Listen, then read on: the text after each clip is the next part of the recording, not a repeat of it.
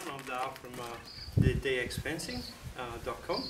Today we're here to talk about strainers and posts and some of the products that we use on our jobs.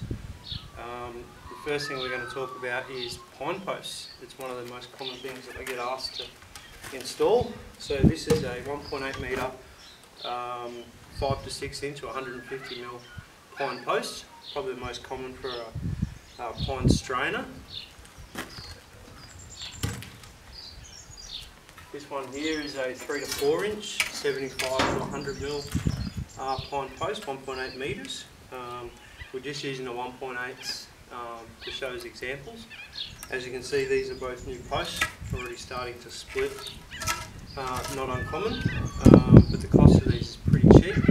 These are anywhere from $5 to $15 for a pine post, which over the long term might be cheap to install, but it's certainly not cheap in the long term. Some of the advantages of pine, as I said, are cost. So to purchase, pretty cheap.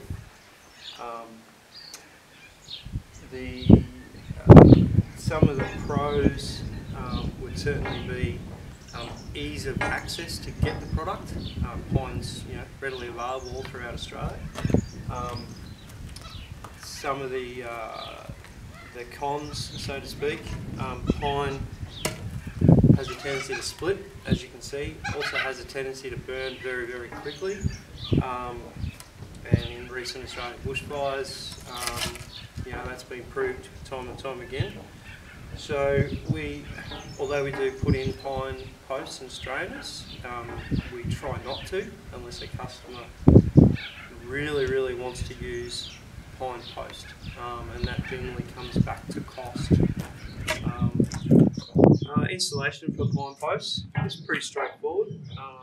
As they're a solid post, they're not hollow. We need to pre-drill a hole, usually with an earth auger or sometimes by hand if we can't get the machinery in. And then we drive the post into the ground with a pneumatic air rammer. Some people use tractors. Very costly to purchase a tractor and all the equipment to go with it, and then of course you've got to transport it around. So we use pneumatic drivers, quite efficient and small, much smaller than a tractor. So to drive in a pine post, we have to pre-drill the hole, which obviously adds time to the installation. And then we use, as I said, an air rammer. This is the attachment for an air rammer. This sits over the top. Air rammer sits on top. This plate will actually cover it. This is for a slightly big post, obviously. And then the dolly, which is this component here, actually busts down on top, smashes down on top continuously until the post is driven in. So some of the advantages of the air rammer is that it's quick, it's efficient, we can get machinery into most places. The disadvantages are that the cost to install the post is generally more than steel, so that's obviously a major disadvantage. Not to say that we won't use pine and that we don't suggest pine in some places. It all depends on what the customer wants. So those are some of the things to think about. To hang a gate off a pine post, you really need to use a minimum of the 5 to 6 inch or the 150 mil, just for strength, and obviously a lot taller. 2.4 is usually a good size. It will give you the strength that you need. Just remember that you can't just have one post, you've got to have two, plus a middle piece, so for your H strainer. So that obviously adds to the cost. And then of course your gate fittings, you have to drill your holes, then you have to staple the wire on or attach the single strand wire or barbed wire depending on what you're doing. There's a multitude of uses for pine, and it just comes really back to the cost. The initial outlay for materials is cheap, but the installation cost can be a lot higher than some other materials, but we'll go through that.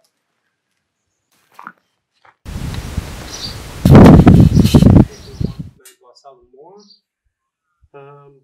It's pretty straightforward. Steel post, I think it's about 82 millimeters in diameter, and it's about a 4 millimeter wall thickness, which we can see on this sample here. So I'll take some photos and show you a little bit later. So this particular post gets driven into the ground down to about just below this hole. Then we usually drive a star picket in through each side to stop it twisting. Really strong post.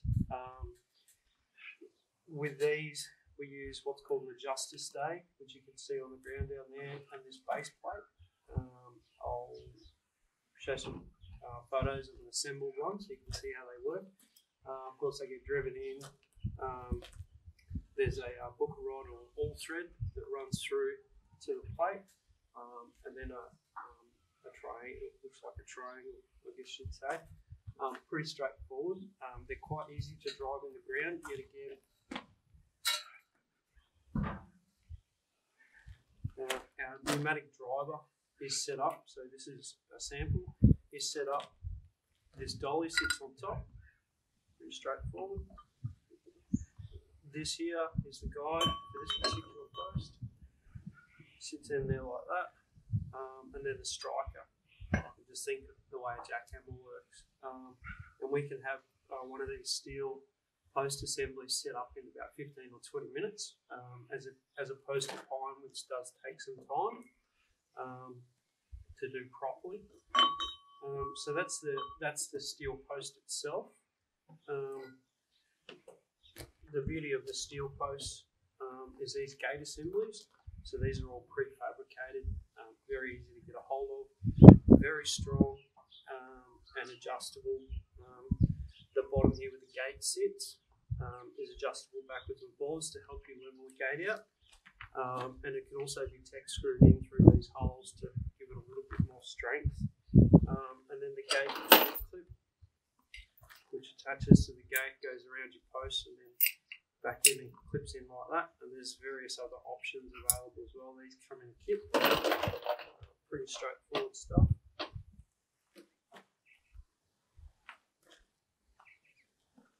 Steel pickets.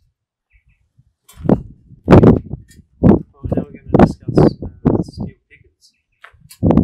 Pretty common in Australia. This is a 1650mm post. Very common, obviously it's black. They come in black or galvanised. For the average person, the cost difference between galvanised and black, not, unless you're going through creeks or gullies or whatever, most of these steel pickets will outlast most people. I do recommend that you use an intermediate post every 25 to 50 metres, depending on how long your run is. So an intermediate post is an intermediate post. It's probably 3 times the weight of a standard star picket. Obviously, this one's a bit higher. And the idea of these is to give strength to the middle of in between the two strainer posts. These are around $15 or $16 each, depending on where you're buying from. Obviously, when you're buying star pickets, the more you buy one hit, the cheaper they become. These can't be used as strainers, in case you were wondering. They just don't have the strength. So as far as height, 1650, 1800, and then a 2.4 metre, which you probably can't even see the top of that, but it's okay.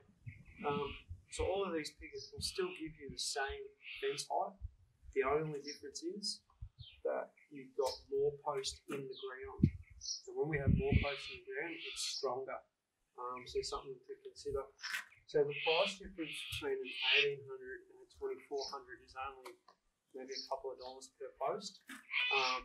And I recommend, if you do have soft ground sands or whatever, that you use a 2.4. Just something to consider. So now we're going to talk about prefabricated wire, which there's a million different brands out there. Different products. This is Southern Wire product, ironically called Farm Fence. Not a bad product. I actually quite like using it, and I've used it on quite a few jobs. Relatively inexpensive compared to some brands. So This is great for sheep, horses, cattle, whatever you want. It's sort of more of an all-purpose. There are other products out there that are specific to certain needs. This one I like because the actual rings are tightly looped as opposed to some that are a little bit loose, now movement in the wire.